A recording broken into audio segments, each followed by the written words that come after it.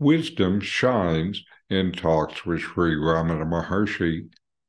My comments bring this profound wisdom into your experience. I'm Richard. Welcome. I'm reviewing and commenting on the book Talks with Sri Ramana Maharshi. Today is Talk 219.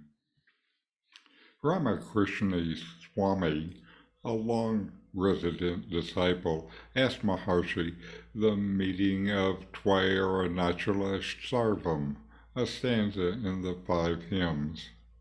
Maharshi explained it in detail, saying that the universe is like a painting on a screen, the screen being the red hill, Arunachala, that which rises and sinks up is made up of what it rises from.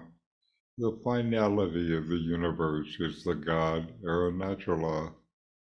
Meditating on him or on the seer, the self, there's a middle vibration, I, to which all are reduced.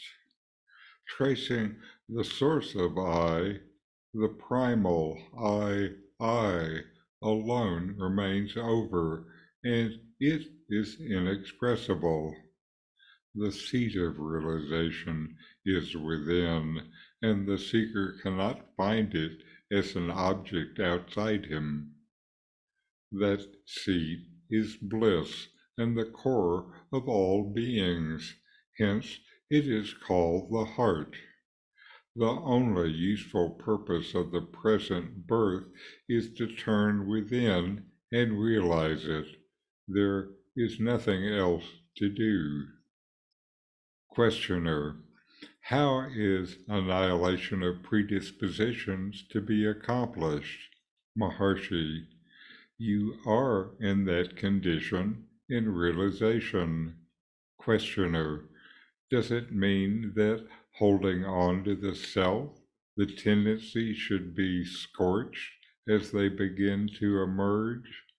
Maharshi: they will themselves be scorched only if you remain as you truly are. Ramakrishna Swami asked Ramana Maharshi about the meaning of a stanza in the five hymns to Arunachala. This is the stanza. As on a screen, a wondrous picture on you, fair mount, is all this world formed and sustained and then withdrawn. Ever as I, in the heart you dance, hence you are called the heart. Maharshi's response is profound. Maharshi explains the verse. It says that the universe is like a painting on a screen, rising as Arunachala. That which rises and sinks, the universe that comes and goes, is made up from what emanates from Arunachala and ever dances as your spiritual heart. Maharshi emphasizes that everything in the universe, the rising and sinking, what comes and goes, is only the same being consciousness. The finality, the ultimate truth of the universe, is identified with the divine presence of Arunachala. Ramana talks of meditation on Arunachala, or the seer, the true self. He says what he calls a middle vibration, represented by I, emerges. In his recounting of his self-realization at 16, he called this vibration a current. By tracing the source of I within yourself, you find the primal I, an inexpressible state. And everything in this universe is only this I. The seat of realization, says Maharshi, is within, described as the heart, which is bliss and the core of all beings. It is the spiritual heart, not the physical one.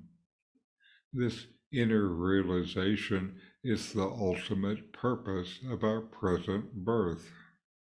Ramana urges us to turn inward and discover this profound truth within ourselves. Now, the conversation takes a practical turn when the disciple asks about the annihilation of predispositions. These are vasanas, or tendencies. Maharshi responds that being in the state of realization itself puts you in that condition.